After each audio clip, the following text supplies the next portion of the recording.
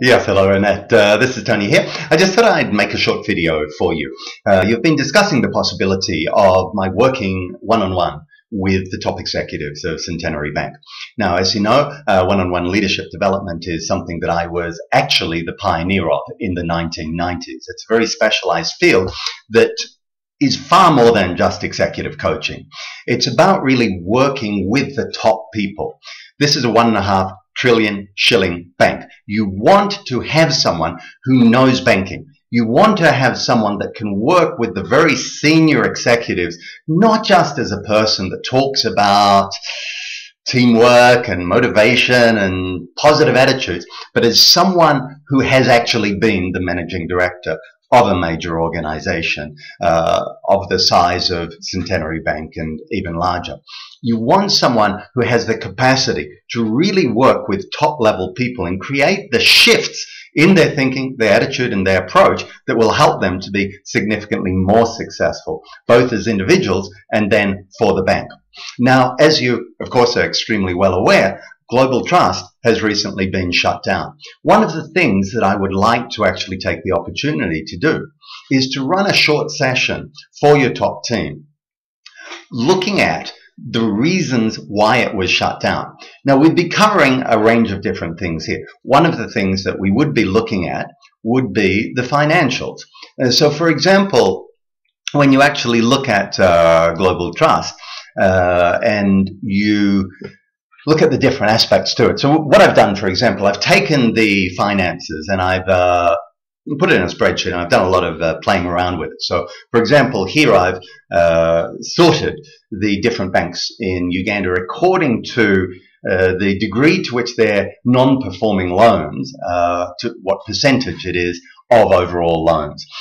So you'll see Global Trust Bank actually had the highest percentage of non-performing loans out of their loan book. Barclays actually, surprisingly, is also quite high at 21%, but that's still half of what Global Trust was. And when you look at a range of other measures, for example, their provision for bad debt, they really had not written off enough. And that was one of the issues that the central bank had been talking with them about. Now, their total income of 17 billion was substantially less than the 28 billion in expenses. And those expenses was, again, it was the worst out of all of the banks when you look at the ratio. So expenses as a percentage of deposits, it was actually 41% of the amount of deposits equaled the amount of expenses. That's incredibly high.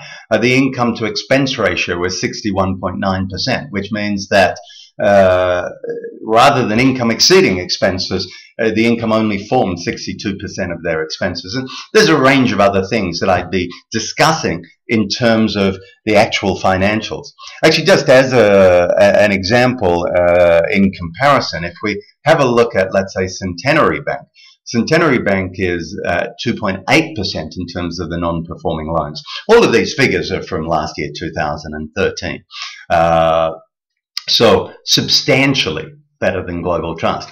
But the thing is that when it comes to corporate performance, it is not just a matter of the finances. The question is, what is the thinking that leads to these results? What is it about Global Trust's management, the interpersonal dynamics, the issues between the top people there that created the problems that had the Bank of Uganda shut them down? And I want to talk a little bit about those personal issues, the interpersonal elements, as well as the finances. The other thing that I'd like to do with you, which I think would be of immense value, and I'm actually prepared to do this for free, to do a 2-hour session if you'd like, or 90 minutes if you prefer. It can be done at a lunchtime, extended lunchtime, or at the end of the day, whenever works with you. But I'm actually prepared, just as something to introduce myself, to do a 2-hour session discussing not only the financial aspects to do with Global Trust Bank, but to do with these interpersonal dynamics. And one of the things that I'll do within that training is to actually have people divide themselves up according to personalities, according to the way they see the world and how they interact with other people. It's an immensely powerful process. In fact, behind you in the screensaver, you can actually see the at that point, he was the rebel leader in Congo. And I did a process with him and the top people to actually have a look at some of the interpersonal aspects and divided them up in the same way. They gave up fighting, they formed a government of national unity, and actually did a lot that helped to overcome the violence in Congo. So I'd be doing this process with you as a sample.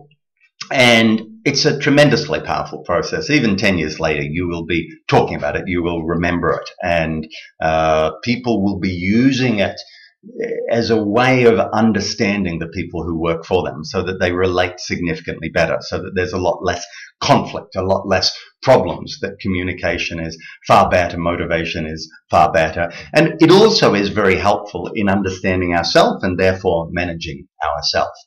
So look forward to doing that, and look forward to actually having the chance to work with the top team of Centenary. It is an amazing bank with an amazing culture, and unlike the vast majority of corporations in Uganda, it really has a deeper purpose. Now, I have given up work that would have earned me well over $1 million a year in Australia in order to come to Uganda to actually help out. And so it is something that I very firmly believe in. Whether I was working as the head of Australia's largest Catholic organisation, other than the church, which was the St. Vincent de Paul Society, whether it is coming out here and earning substantially less money, but being able to do something very powerful that has actually made a massive difference to the country. I look forward to being able to continue that with Centenary Bank. Okay, all the best. Bye.